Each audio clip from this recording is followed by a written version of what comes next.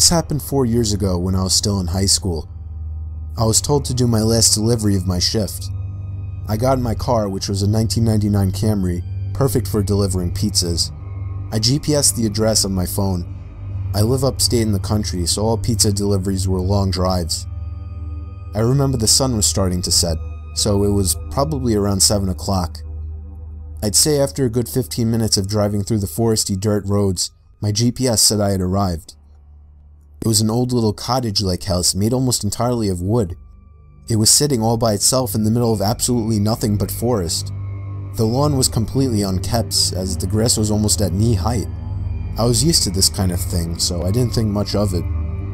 I took the pizza to the front door. There was no doorbell, so I knocked loudly on the door. Within 10 seconds, I heard the sound of footsteps hitting wood on the inside of the house. The footsteps made it to the door and stopped. I started to feel uneasy. I got the feeling that I was being watched. And that's when I noticed there was a peephole in the door.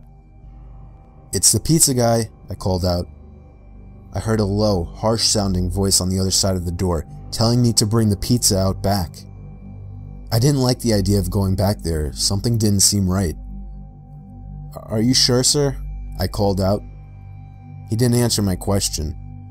The sound of footsteps didn't move away from the door, so I had the feeling he was still watching me. I almost found myself walking back to my car, but I decided I didn't want any trouble with my boss. The last time I brought a pizza back, he gave me attitude, so I reluctantly walked through the uncut grass and around the small house to the back. I remember there was a shed and a little patio back there. In the patio, there was a table with 4 chairs surrounding it.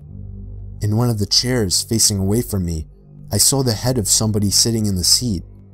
I began walking over and said, "Excuse me," but the person didn't even move an inch. "Excuse me," I said again louder. Then from behind me, I heard, "Psst, over here." I turned around to see a man poking his head out from the corner of the house, looking at me with a crazed smile. "Come over here, I want to show you something." I freaked out, turned around and ran around the house in the opposite direction, back to my car, for some reason still holding the pizza. I got in my car, started it, and got away from there.